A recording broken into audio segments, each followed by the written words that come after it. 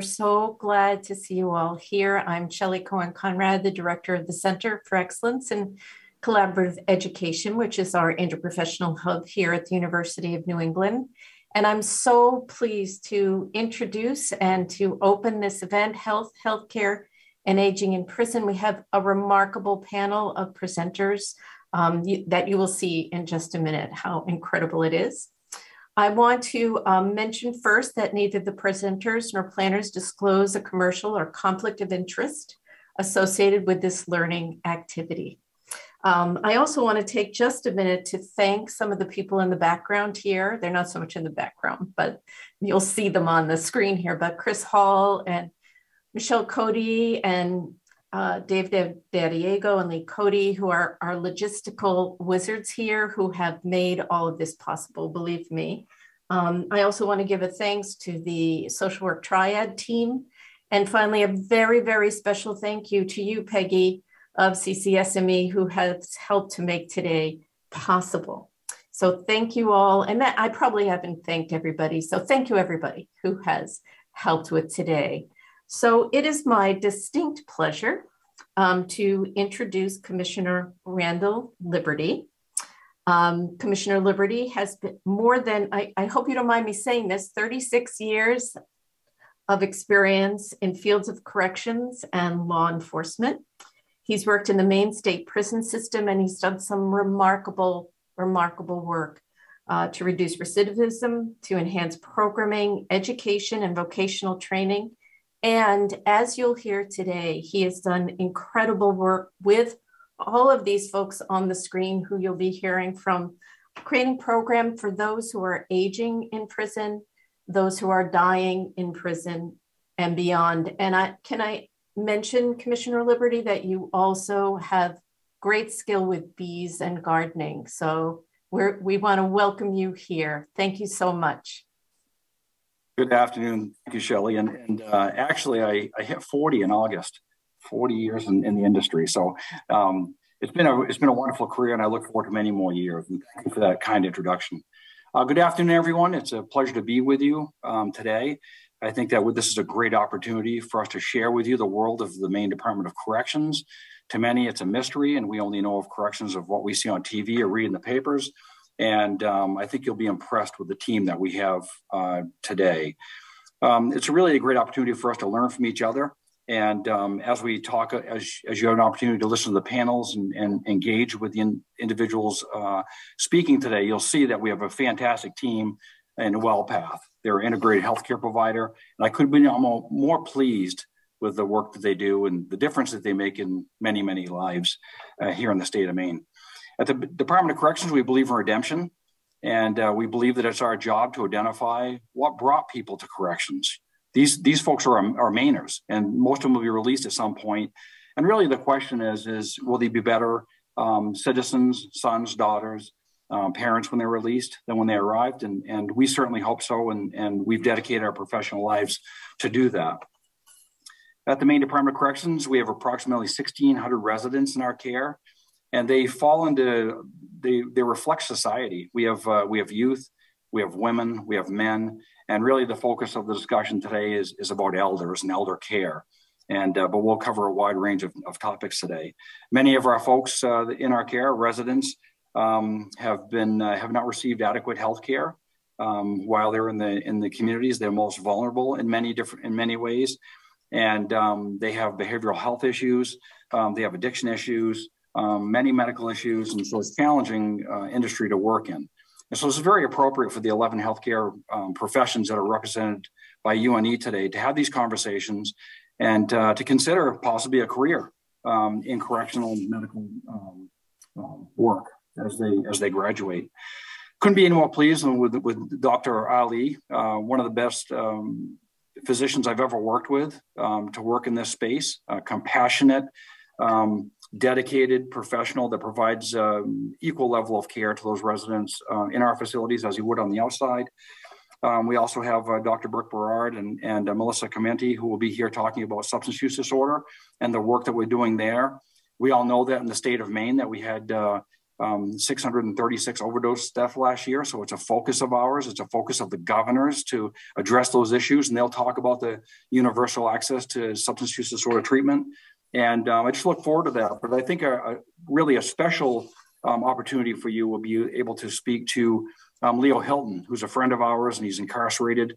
He and I go back a long ways, and the significant transformation that he's made while in our care is remarkable. And we were talking earlier that from the Maine State Prison, he's teaching a class at Colby College. Think about that. Think about that growth and the amazing, groundbreaking, nation-leading work that we're doing there to change lives. And so I'd just like to, again, welcome you. It's an honor to be here. Thank all the WellPath professionals for speaking today. And I'd also like to extend an invitation to anyone on this call at any given time that would like to tour one of the facilities, whether it be their focus for youth, for women, for adult males, maximum, minimum, whatever you'd like to do, please reach out to us. We'd love to give you a tour. Thank you. So thank you, Commissioner Liberty. That was incredible. And I will say that visiting Mountain View was a life-changing experience for me. And I know for some of the folks on the call, so I'm really excited to have you all here. It's my pleasure now to introduce our hostess, Ruth Lawson-Stops, and it is certainly a sincere pleasure to tell you a little bit about her. She's the Director of Medical Services for the Maine Department of Corrections.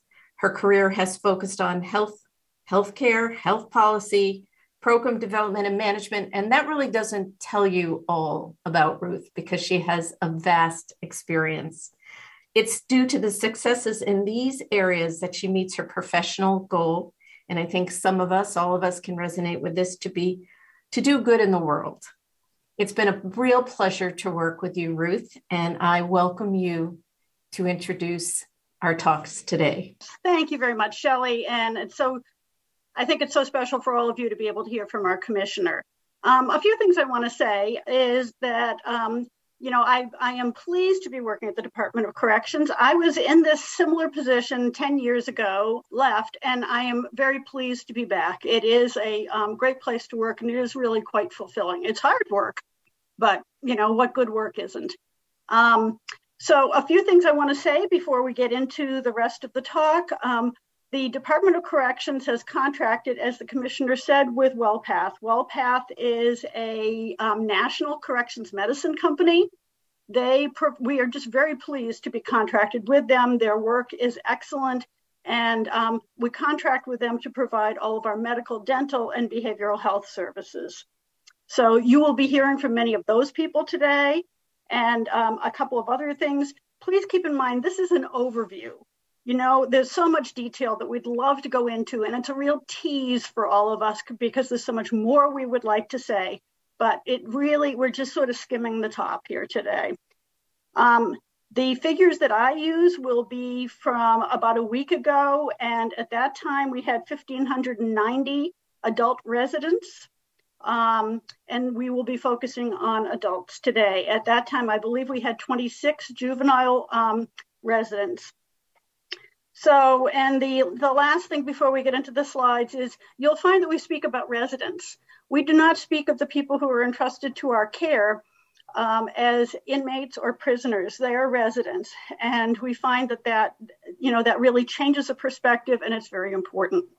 So with that, Chris, could you go to the next slide? Thank you. We have just revised our mission statement. We're very proud of it. And it is, as you can see, making our community safer by reducing harm through supportive interventions, empowering change, and restoring lives. Our core values: accountability, respect, integrity, teamwork, and commitment. What could be better, right? So we have several facilities around the state. As you can see, I'm not going to go through all of this, but our facilities stretch from South Portland, Maine, where our juvenile facility is, to Wyndham, up to Charleston, northwest of Bangor, and over to Warren and Machiasport. So, and all of those facilities are different custody level, have different custody levels, security levels. Most of the people who we have with us, residents with us, work. And so it's a variety of activities going on in a variety of places. adding up to, as I said, about 1,590 adults. So just as a little bit of background, the state of Maine has the highest median age in the country. We come close to Vermont, but so we are a state of older adults, which is the coined term now. But we do know the chronologic age does not reflect physiologic or functional age. And in corrections, an older or elderly resident has nationally been accepted to be about 50 years of age. Sounds young to many people, but you know, when residents come to us, you know, they have had hard lives, and it's not easy living in prison, no matter how hard we try to normalize that experience. So people do age a little faster. And we do have a resident who is here with us today. And Leo, you know, this is probably not a surprise to you, but it is hard. So next slide, please. So in Maine, of the 1,590 residents that we have, 337 of them are over the age of 50. And as I said, that is considered to be an older adult, elderly in our system. Of that 337, there are 50 that are over 50 years old. We have 152, or about 45%, who will be with us at the very least into their 70s. And when we look at that spread of ages, that's much higher in the latter years of life. So functional decline, these are general statements, but functional decline is more rapid among the incarcerated population, as is cognitive decline. Along with aging comes a decrease in mobility and the inability to perform activities of daily living. And nationally, I mean, there's always a cost to things, and it would be foolish to not just at least recognize that. And nationally, the cost of housing an older resident is twice that of a younger resident, due to many factors, but largely due to substantial healthcare costs. And that's the case for any of us as we get older. So next slide, please. So quickly, the numbers, and I will wrap up here. The numbers: 1,590 adult residents, 335 over the age of 50. Greater than 50 is considered older elderly. 106 of those are expected to be with us for the rest of their lives. We do have resources, and we work hard at trying to meet the needs of everyone who lives with us. We have a 28-bed assisted living unit at the Mountain View Correctional Facility with trained residents offering helping hand services. I will say I was recently at a national meeting. Most states do not have something like an assisted living unit, so we're very proud of that. Hospice services are offered by trained residents in the infirmary at the Maine State Prison. You'll have the opportunity to hear about that in a moment. The infirmary is at the Maine State Prison, and we have 8 beds there. And that's for residents with significant healthcare needs. It's not a hospital, but it's, you know, a step down from that. And we're able to address significant healthcare needs there. So with that, I'm going to turn this over to Dr. John Newby. Dr. Newby is the regional vice president for WellPath, and he'll be able to talk with you. He can say a little bit more about himself, which is very interesting. He has a long background in corrections and is very committed to this work. But he can talk with you about just who the team is. So John, thank you for being here. Great. Hey, and thank you, Ruth, so much for that introduction and certainly that overview. First and foremost, I just want to let you know how incredibly honored I am to participate in this hosted event covering the important topic of healthcare and aging in corrections. This is a very important topic. And one thing just to note for everyone is that you can't prevent aging. And like time, no matter where you find yourself, it's going to happen. So it's no different in a correctional environment. So I find this particular topic of interest as most of our society, at least here in the United States, really don't bother to think about how aging is treated in a prison type setting. So pay attention to the presentations today. There's some real eye-opening information that's going to be shared. I also think it's important to note that during the course of this presentation today, that you just keep in the back of your mind and note that at least here in the United States, there's a steady increasing aging population who are incarcerated. And as Ruth and the commissioner mentioned earlier, some of these individuals may in fact actually be spending the rest of their lives with us. So it's so very important for us to care for these individuals. They are human beings, and it's our job and responsibility as healthcare professionals to provide the best care that we can for them. As Ruth mentioned, I'm Dr. John Newby. I'm the Regional Vice President for WellPath here in Maine. And my background a little here, I'm actually a podiatric physician and surgeon by training, and I now work as a correctional healthcare senior administrator here. I moved here from actually Tennessee, so Maine was quite an eye-opening experience for me, but I truly enjoy and love working in the state of Maine. I've personally been involved in correctional medicine for just over 20 years, and it's a true calling of sorts, particularly for individuals working in this industry. Most approach this with a real passion and commitment to helping change the lives of many who in society would just have thrown away.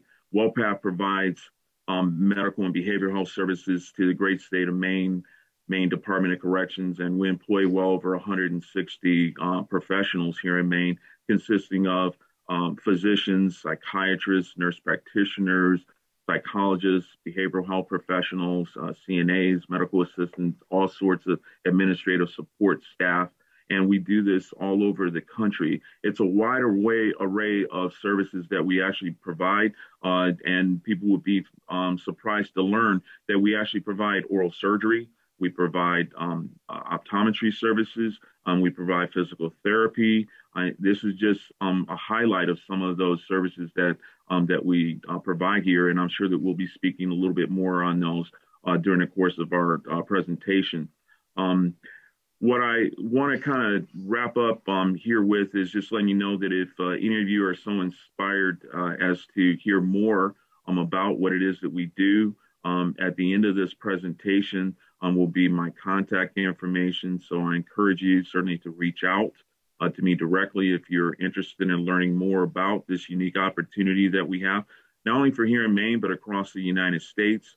And the possibility of even joining our team here. I mean, these are dedicated healthcare professionals, and I'm truly proud and honored to be part of this and contribute to the great works that are being done here. So I'll just kind of turn this back over to you, Ruth. There's a listing of the healthcare professionals that we have, again, just highlighting some of those. So certainly make note of those there. And again, I just mentioned that this is an exciting opportunity, truly, for you. I mean, I've been in it for so long now, I haven't looked back. It's just great. So Ruth, I'll turn it back over to you at this time. Thank you so much. Let me, this is my opportunity to introduce Leo Hilton. Leo has done so much. As you heard, he's co-teaching a course at Colby College. He has been active in many groups at the prison. But one of those, and there's so much we could say, but we're trying to keep everything as brief as possible. And but one of the groups that he's been very involved with is the volunteer hospice program at the Maine State Prison. I've had the pleasure of meeting with those gentlemen, and I left just, my goodness, my heart was sort of quivering listening to all of them. They are fantastic, and I think that we could have no better person to be able to speak with us about that experience than Leo. So Leo, thank you so much for being here. As you unmute yourself, I will just say that the connection, unfortunately, is not great. We may have to, cut the video connection in order to be able to hear Leo better. I'm hoping it works. So Leo, welcome. It's great to see you. Great to see you too. Great to be here. Thank you. Great. So Leo, I wonder if you could tell us just a little bit about the hospice program at the prison. It's a little bit different than in the community. So. Yeah, so in the interest of time, I will keep my responses, unfortunately, short, because I could talk all day about, because it is different. When people think of hospice, they tend to think of the end of life, that that's all it is, the last 6 months of a terminal illness. But hospice at the Maine State Prison is much more encompassing than that. We provide companionship care, and we provide palliative care, whether someone is in the infirmary healing from a broken bone or recovering from an infection, or they are at the end of their life. We in the hospice program are there to be with them, to be present, and to help them through and help them heal or help them transition through whatever stage and whatever struggle they're dealing with. So what brought you into this, Leo? There's a lot of things you could be doing with your time. You could be doing nothing with your time. But so what brought you into this? What brought me into this is a need for hope, a need to serve that I lost hope for when I entered the system. And there were two older men who really had an impact on me positively. And I was with them not as a hospice volunteer, but to see the care and the compassion and the love that was shown by the men who were hospice volunteers let me know that there is space for me to serve in a way that I did not think would ever be possible again. Well, so what does it mean to you to be doing this work? It means freedom. It means joy. It means love. It means tenderness and vulnerability and everything that you don't see in prison, and everything that is counter to the very existence of prison is what is made possible through hospice. It's liberating. I'm able to be all of who I am, all of the best parts of myself, and be able to be there and to learn in a way that just isn't possible anywhere else. So it means everything to me. Leo, how many hospice volunteers do you have? Roughly. Right. I think we're down to about 8 or 9. We did just hold an informational, and we are looking to do another training session. Yeah. And we already have applications submitted. And I just have to say, the opportunities I've had to meet with your group, were quite extraordinary. The commitment that all of you have to be doing the very best you can is remarkable. And I certainly look forward to continuing to work with you. So thank you very much for taking this time today. I appreciate it. Thank you. And with that, Shelley, I think it's you're up. I think I am up to introduce the breakout sessions, but I just have to say what a remarkable conversation that was. Thank you, Leo and Ruth, so very much. So I'm here to introduce the breakout session that we'll have now. And of course, as always, we want everyone in the breakout rooms to introduce yourselves to each other. And if you are active in learning about or practicing a profession, please tell each other what you do. And what we really want to have you talk about is, what have you taken away so far from this presentation? I've seen a lot in the chat about a lot of folks never being introduced to this topic of corrections health. And so we just want you to have some time to talk about that. What are you learning? What is there for you? And then be ready to share your impressions in the chat. When you return, you may want to have someone volunteer to take notes, or just be willing to speak up or put your notes in the chat. So again, introduce yourselves, what's your profession, and what have you taken so far? And so I pass it on so that folks can go into their breakout rooms. I hope you're all ready to share in the chat. Please feel free to share in the chat right away about what you took from your group and what questions. I know we had a great introductory conversation in our chat room, and 2 of the people in the chat room that I was in had experiences already, one who works in the Maine State Prison, and So we were introducing ourselves, but there were some questions about the decline, younger decline of health in people who are in prison, and what, kinds of things can be done to mitigate that or to work with that from the healthcare team that is there. Brooke, I see a little nod of your head there. I'm not sure you want to answer it. I think something that's been coming up in the chat quite a bit is just the incredible amounts of trauma that folks who end up in custody have experienced, and how I'm always sort of thinking about how that's influenced the timing and just the intensity of the complex issues that we face medically, psychiatrically, altogether. So, thinking about how to, support that population, I think, is also adding the behavioral health component, and providing support from that level as well, simultaneous to the medical care as well. Hey, thank you for that. Others from the comments from the chat, our main takeaway from this was gratitude for Leo and his participation. Leo, I think you've got a fan club going here. But just hearing the felt experience, the real experience, I think a lot of people have valued that very, very much. And you made a comment in the chat earlier, I hope you don't mind me mentioning it, that although there is a lot of trauma and loss, there are efforts to work with people who are in prison and to, I think you use the term, mitigate the impacts. And I don't know if you wanted to comment on that at all. Sure. Yeah, thank you. And I actually spoke about it in our breakout group that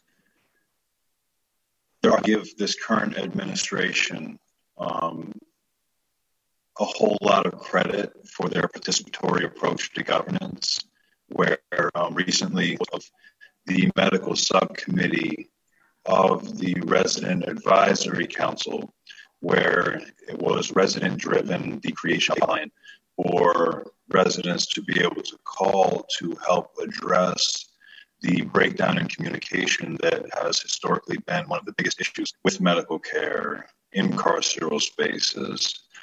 And we also helped shape an aftercare survey that is now being handed out after each provider visit to provide direct feedback to WellPath of how the care is going.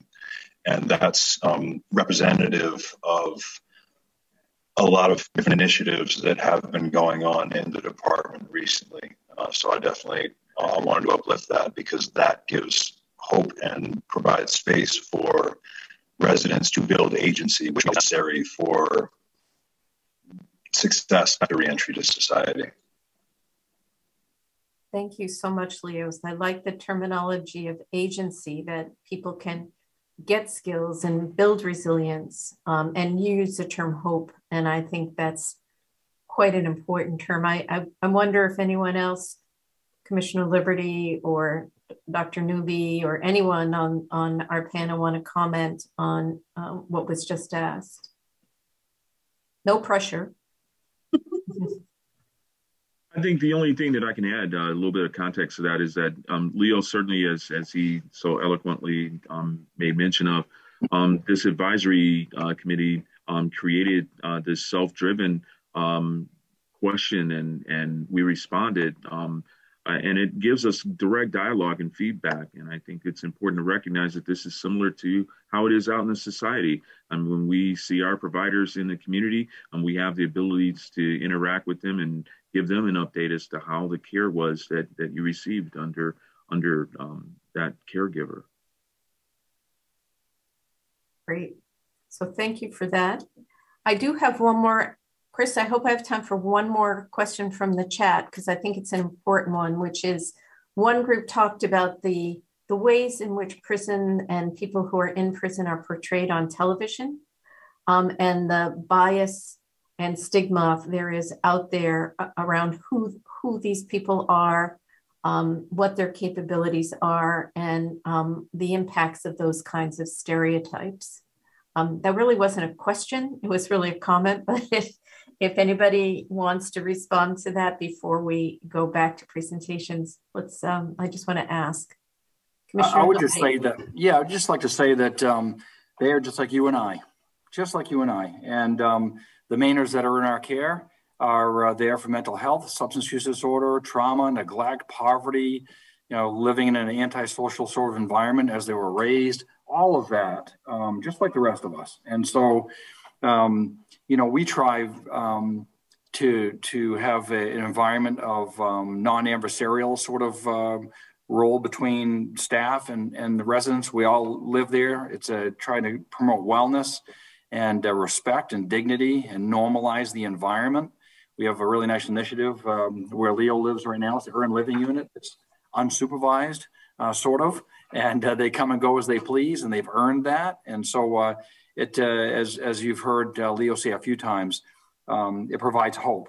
And so someone entering into the correctional system can see where, you know, people that want to do good time and learn and grow and aspire to be better, there are rewards. And I've seen significant transformation and growth in so many folks that I would have no problem living next to. And so they're just like us. Thank you.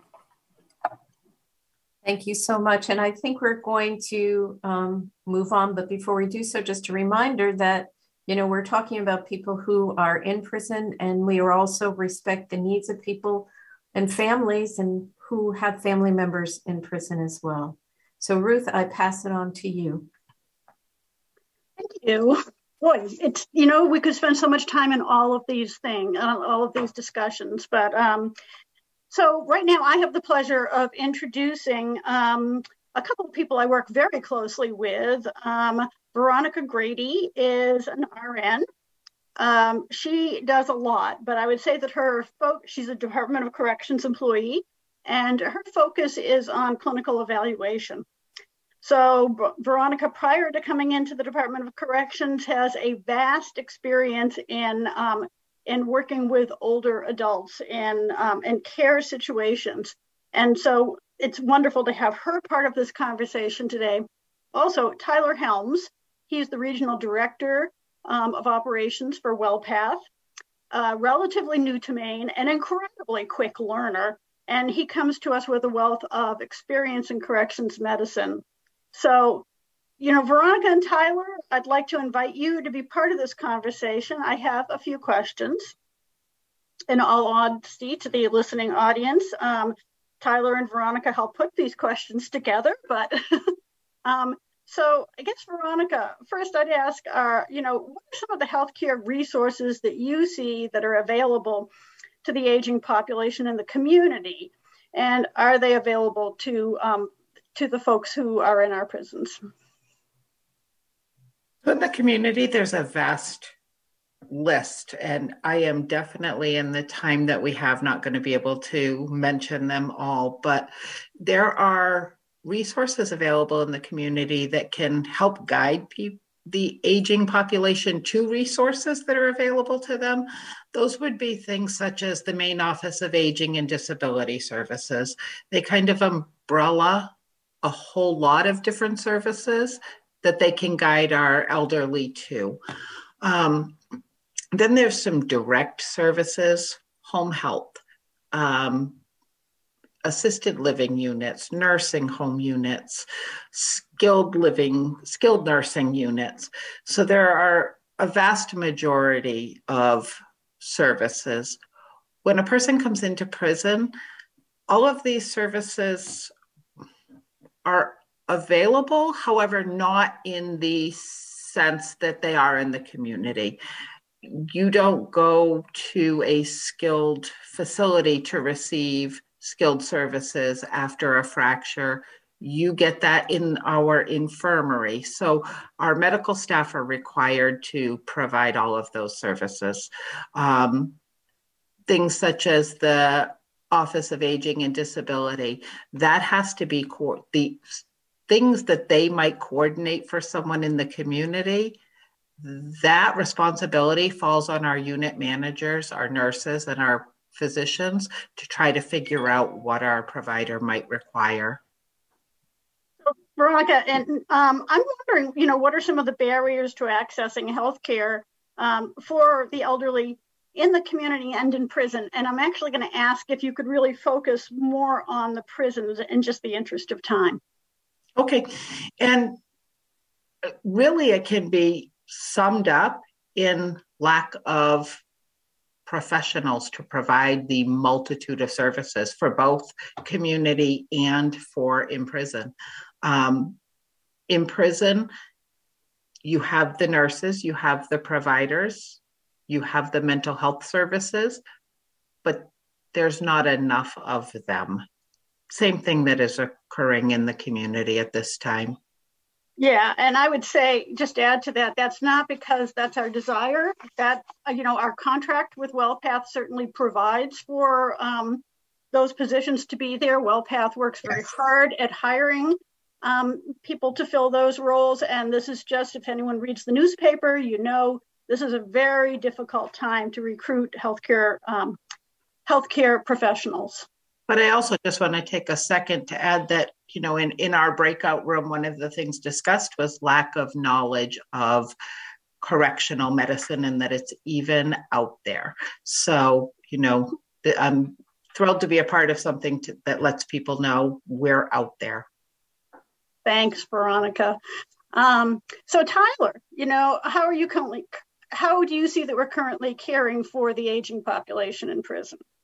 Yeah, thanks, Ruth. And I would just piggyback off that, Veronica. I didn't know. So I got a job with WellPath as an internship out of college, and I had no clue or even thought of medicine in corrections. So it was a really eye-opening experience. But so currently caring for the aging population, we try to be as proactive as possible. So just like out in the community, as all of you are trying to be proactive and going to your primary care physician. We try to be proactive in that as well, where we do annual physicals. If you have a chronic care disease, we see you every 90 to 100 days to make sure that we're staying on top and seeing if there are anything new going on with your health. We also have an assisted living unit and a hospice unit, which Leo touched on earlier. So Tyler, with the increase in the average age in prison, well, in Maine, but in prison, how will healthcare needs need to adjust for us to be able to provide that adequate care as our folks are aging? Yeah, thanks, Ruth. So I looked at a little data as well, and in 2015, 11% of the population in Maine was 55 years or older. That number is currently up to 16%. So in 7 years, we've seen a 5% increase. So when we're looking at that data, we're going to have to look at expanding the assisted living unit spaces so we can care for more residents. We're also going to have to look at our hospice services, and with as we know, when you start getting older, start getting more medical conditions, the natural progression of life leads to hospice needs. So that's going to be something that we have to focus on. And then we also want to look at the possibility of having nursing home level care at a facility because that is probably going to be needed in the future as well. I would love to chat with the two of you so much longer about these issues, and I'll have the opportunity, but the folks who are part of this today won't, because it's time to move on. But thanks very much, Veronica and Tyler. Thanks. Thank you. So with that, I'm now going to turn this over to Dr. Razi Ali. I have all kinds of wonderful things I could say about Dr. Ali, but I'm going to cut that short and just let you know that, trust me, he's wonderful. He has an incredible background. He is our regional medical director. I have the pleasure of working with him quite regularly. On top of all of his credentials and background, he's just He is a very kind and a very smart and man, and it's wonderful working with him. So it's his turn now, and I hope that, that Dr. Ali, you could just say something for a moment about why, of all the kinds of medicine you got involved in, you decided to get involved in corrections medicine. Thank you for those kind words, Ruth. My name is Ruzzy, like fuzzy with an R. And I want to, first of all, say good afternoon to everyone and talk a little bit about my background. I am an internal medicine trained physician who initially was working in the hospital and was well acquainted with value-based care and actually worked with a large commercial insurance, helping care for Medicare and Medicaid populations. For me, I wanted to help our society at large in a broader way, and to also be humanistic about how we provide care. And as I thought to myself, what can I do as an individual? I looked to my surrounding community and decided that I wanted to help by actually improving the medical department at a large regional jail that serviced my county. And it had a reputation that was not as stellar. And I wanted to help culture, change it, elevate the level of care, and be a part of a mission and be a public servant. And so that's actually what brought me to correctional medicine, because I truly believe that individuals are at the end of the day, we are all the same, and how we care for each other and how we do it, if we do it well, will impact not only that person's outcomes, but also can be done in a cost-effective manner that can help save taxpayer dollars. And so when we look at it from all different facets, there's so much good that can be had if we work in correctional health. And so that's what brought me to corrections.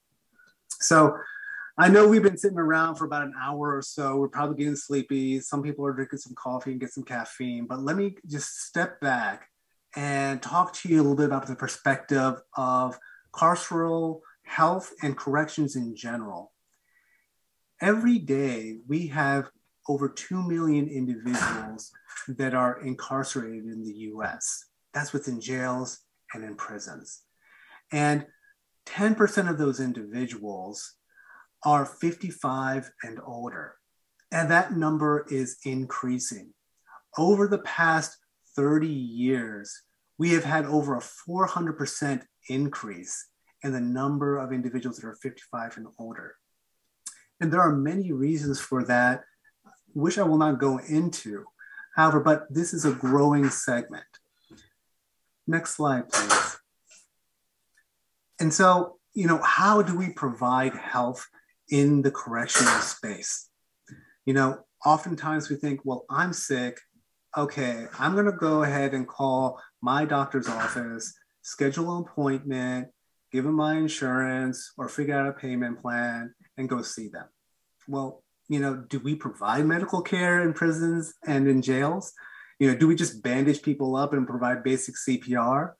And the answer really lies in this landmark US Supreme Court case in 1976 in Estelle versus Gamble, which gave the constitutional right for residents to have adequate health care. And adequate health care is traditionally considered the community standard of care. We are no different on the inside as we are on the outside. And that is what we strive to do. We strive to have a proactive, integrated, whole person model where the resident is at the center of what we do. And that it is that mission and that like-mindedness that brings individuals to care for residents. And so the next slide, please. And so we try to surround our residents by a consortium of individuals that provides different levels of care in different capacities. We have providers that are physicians, that are APRNs, like our nurse practitioners and our physician assistants. We have dentists, we have oral-facial surgeons, we have physical therapists, we have nurses, whether it be registered nurses, LPNs, medical assistants, CNAs, we have therapists, We have telehealth services that are brought to the resident, all to help care for them in place. We also have the ability to consult out for specialty care, to go see your heart doctor, the nephrologist, the lung doctor. This is a part of whole person care, taking care of the individual. And so one may think to themselves, well, how do I actually get in touch with the medical side? Well, within the prison world, there are many different touch points. And the next slide gives a list of some of the samplings of how residents can come in contact with those that are in the that are in the clinic, which is centrally located. We have initial intakes, we have annual exams, we have sick call visits, we have dental appointments, MSUD for those that have opioid use dependency. We provide care for transgender individuals, have optometry. We also do work release physicals, and we bring imaging and physical therapy on site to help care for one another like the way we would on the outside. Next slide, please. And so as I talk through this scenario, I wanted to map the pathway an individual can take to interact with our healthcare clinic and the individuals in healthcare when they're within the prison. And so this is a little mind map, and it starts off with an initial intake. Once someone comes into a correctional facility, they are met by a registered nurse who reviews the medical problems, the medications that they're on, ask about the behavioral health conditions, as well as their use of recreational drugs, and gets that initial input and gets them in our system.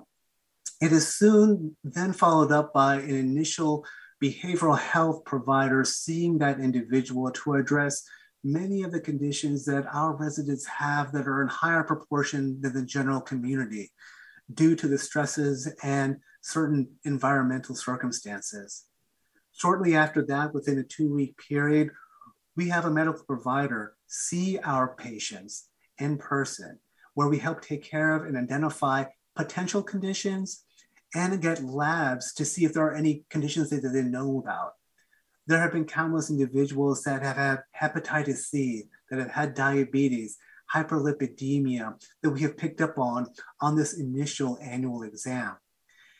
And that individual will then go back to their housing unit, live their day-to-day, and then they put in a sick call to say, hey, I have opioid use disorder that wasn't identified by my initial behavioral health intake.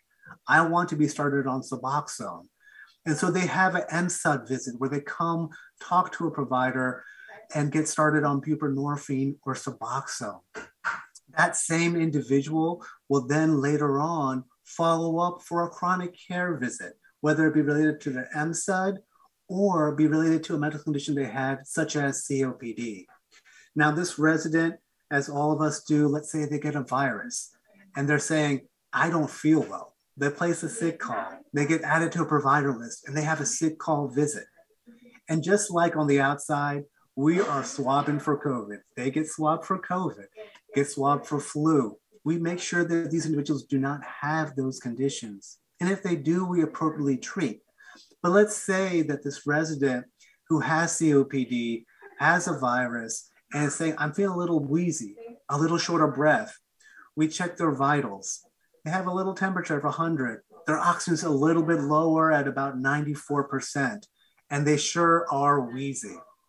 So we talk to them and have shared decision-making in talking about, should we move that individual to our infirmary? And our infirmary, for practical purposes, is our place for peri-hospital care. Individuals that may need to go to the hospital or those that may come back from the hospital, we help care for them there in the infirmary. And while they're in the infirmary, we give them IV steroids. We give them nebulizers Q4 hours while they're awake. We provide them with antibiotics. And after about 24 or 48 hours, monitoring them with our nurse that's there, CNA, we then have a provider see them and see if they are right to go back to their general population. And then they are, and they have a follow-up visit within a few days or within a few weeks. I also want to say that it's highly important along this pathway for the resident that as they get closer to their release, that we work hand in hand with making sure if that individual does not have insurance when they leave, that we fill out the paperwork for Maine care, for Medicaid. That is hugely important. And transitions of care to make sure that that individual has a follow-up with a PCP or an individual provider that can provide them with buprenorphine that is there when they leave. These are hugely important things that that's been ushered in under the tutelage and guidance of the MDOC. And so we're truly proud of that. And so, you know, as we have this aging population, like how do we deal with this? You know, we have individuals that are becoming more frail, have complex medical conditions that are complex and interact with one another. They're on a slew of medications. Their ability to do activities of daily living are compromised. Well, we have the ability to provide things like canes, rolling walkers, wheelchairs. We have handicap accessible cells. And we have our assisted living unit, and we have a coordinated way where we scale individuals based on their condition, their comorbidities, how functionally decreased they are, how much nursing help they need to get them into our assisted living unit. And that's an area that we can improve upon by having a larger number of residents possible to be there. And at that assisted living unit, we have a RN and we have a CNA to help provide that care. Also, we've talked about the infirmary and the hospice with Leo. And I just want to say thank you so much for everyone for listening. I know I've run over a little bit of my time. And the last thing I want to say is women's health has been really important to our care that we provide here. We help take care of individuals from entry to the end during pregnancy as well. And women's health, reproductive health is hugely important to us as well. Thank you. Thank you, Dr. Ali. And good afternoon, everyone. I'm Brooke Berard, and I'm the Regional Behavioral Health Director for WellPath in the MDOC, and I'm thrilled to be here. I'm particularly thrilled to be here because I love what I do. I feel very lucky to say that. And the reason I ended up in the correctional world is because towards the end of grad school, where it seems like some of you are, I didn't know exactly which direction I wanted to go in. I loved crisis services. I also really wanted to engage in ongoing in-depth processing, counseling. There was a lot of populations I really wanted to work with. And so I found my home in corrections. It enables me to continue to work with all these different populations and engage in my skills from everything from stabilization to really just working through the trauma and working in programming for long term. So I'm happy to be here this afternoon. I'm happy to hear that there's some interest in this population. So I just want to share with you guys that although we're seeing this large increase in our elderly population in custody, one might say, is there an elderly crime wave? And the answer is no, at least not in the United States. We typically have folks who have been incarcerated for long sentences, not necessarily those who are newly incarcerated as elderly. So there's an impact on mental health from long-term incarceration, as you can imagine. And then also there's institutionalization. So are they getting sort of enmeshed and immersed too much so in this environment? And do we need to focus kind of on how can they independently continue to thrive outside of this world when they re-enter into the community after being with us for such a long period of time? And also just thinking about what it means for this group in particular in terms of programming, such as coming to terms with ending their life while being in custody or reintegrating after being disconnected for so long from the community. So those are some of the considerations that we take into account. When we think about risk assessment, which we often do in behavioral health, age is protective. So typically, even if you're a career criminal, you age out of crime. The older you get, the less likely you are to reoffend and return. The arrest rate over 50 is about 2% and gets to almost zero by the time you're 65 or older. So, when we're thinking about public health or public safety concerns, a really low number for this population to be considered at risk and such. So as it was mentioned, we have 14 to 16% that are considered elderly in our population, over 300, and just about half of that population has at least one major mental illness. Most commonly in our system is depression, some kind of psychotic disorder, and anxiety. We have an intensive mental health unit that is almost like a psychiatric hospital within the prison setting, very unique to our system. And when thinking about that population, just about 20% or so are considered elderly there as well. Folks that we identify as special needs under behavioral health are those that require more intensive services, may need to see us more frequently. They just need more support. And just about 30% of that population is also elderly. And then the assisted living unit that was mentioned as well, about 80% has a mental health diagnosis. Next slide, please. So you can see here, for those of you just becoming familiar with this setting, those who have a mental illness are up to 4 times more likely to be incarcerated. So many times we consider our prisons and jails as sort of the new psychiatric hospital, and we really do house a number of folks who are really suffering. The items in red here are the diagnoses that are even higher in rates for the elderly population. So you can see depression, schizophrenia, anxiety, and personality disorders. These are diagnoses that are higher in rates for our 50 plus population incarcerated. Next slide, please. Thank you. So as it was mentioned earlier, we're very proud of the work that we're doing for medications for substance use disorder, as well as the co-occurring counseling services that we're providing. We offer universal access to these services, so everyone in our facility, they don't have to wait until they get closer to the release, which is often the case in other systems. Currently, right now, about 10% of the population are receiving MSED services with us are considered elderly. And we're finding in the community and within our system that there's an increasing number of elderly individuals with OUDs, opioid use disorders. And that we've seen that actually go up about 3 times as much in the last 10 years. So it's certainly something that we've been experiencing in our system as well. Although currently alcohol use disorder is the most common in our older population. Buprenorphine appears to have less side effects than other prescription opioids and requires less intensive management. So it's been effective in treating both OUDs and pain in this population. We do keep in mind that, the older population is taking at least 1 prescription medication. So there's always the increasing risk of interactions as well.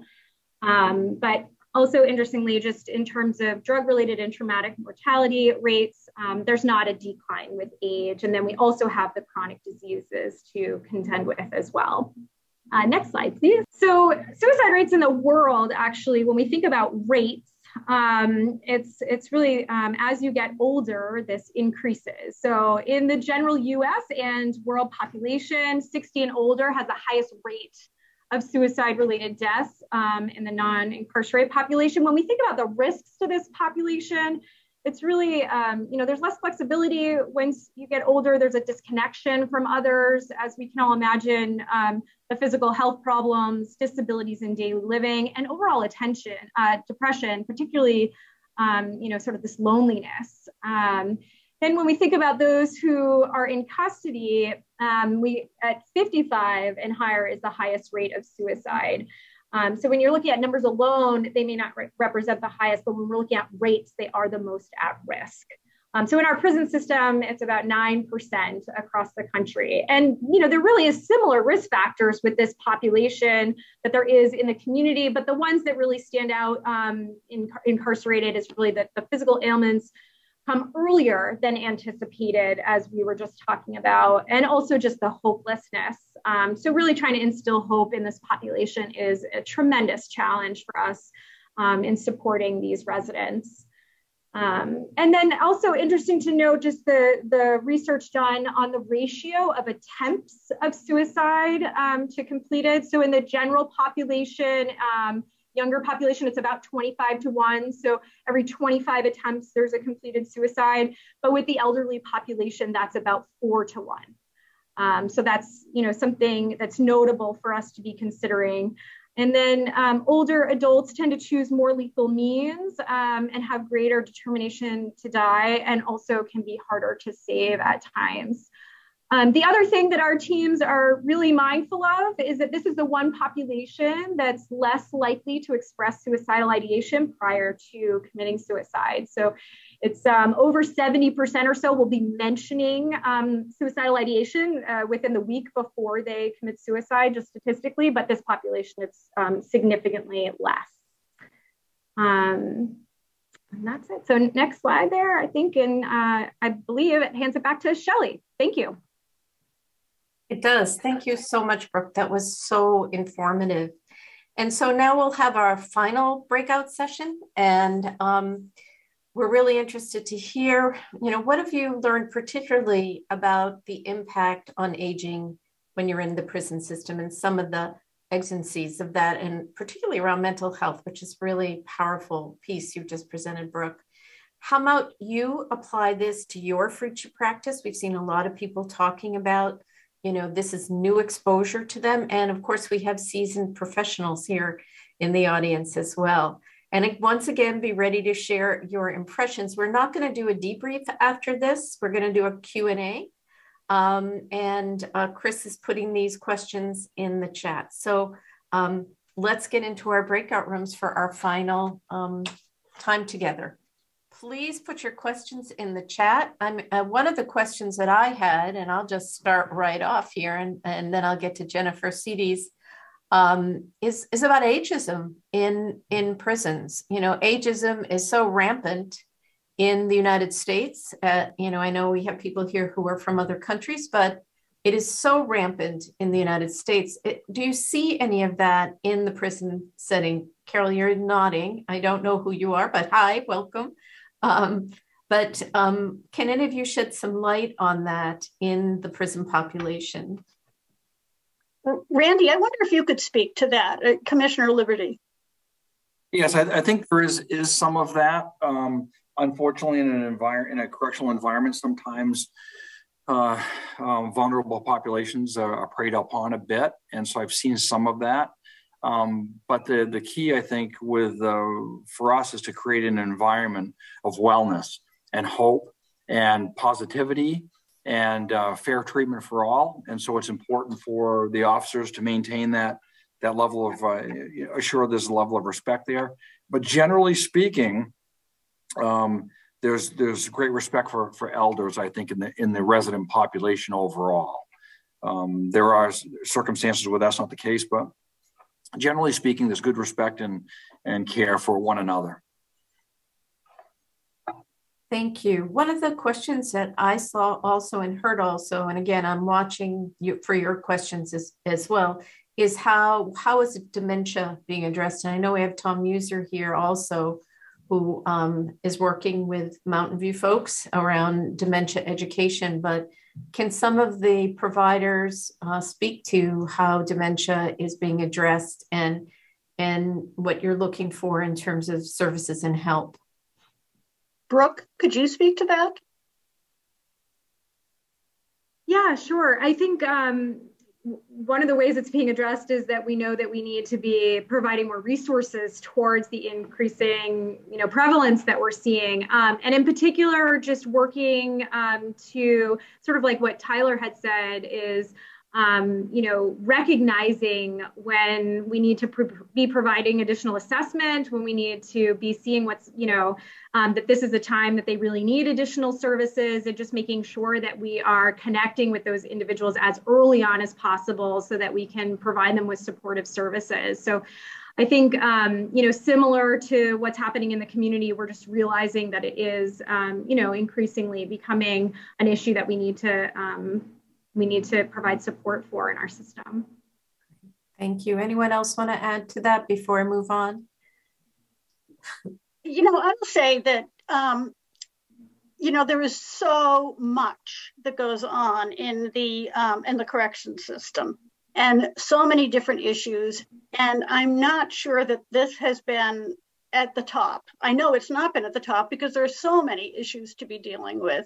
And I think recently we've realized that this needs to be paid attention to. And so I'll say, in all honesty, this is an area of improvement for us to be addressing. And we're doing that in part with the work that we're doing with the UNE team and what Tom Muser is doing with us. I mean, a great Alzheimer's program that he just was able to work with our folks up at Mountain View to put together. But there's a lot more we could do. I thought, Scott, did you unmute? Did you want to add something? Yeah, just real quick. One thing that's important to mention about corrections work is the collaborative relationship that exists between the medical staff, the behavioral health staff, and the security staff, and, you know, and the residents even. So with folks that have dementia, one really important component that's developed to sort of work through the progression of dementia has been training and involving residents to do things like queuing and assisting people through their routines. And just, you know, these are their peers, they're almost their family in certain circumstances.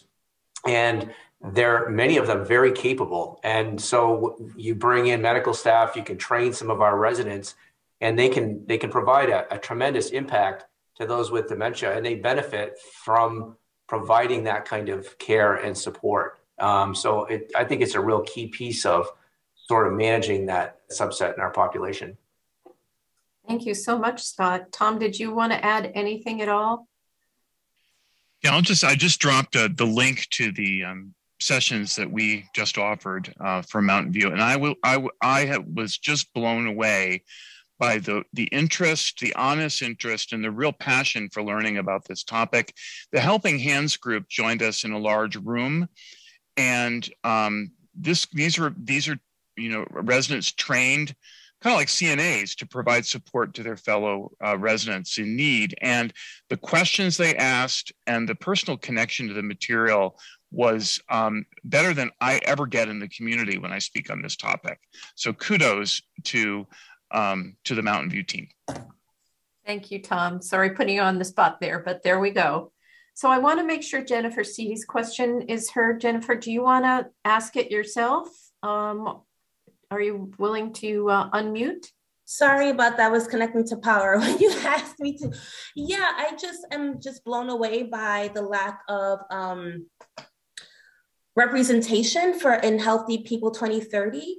And so I was just curious, besides the fact that we do value certain populations over others, can anyone shed some light on why this population tends to not be a part of these objectives and also the setting, when we know there's so much work to be done, and how that national prioritization does drive funding and implementation of programs?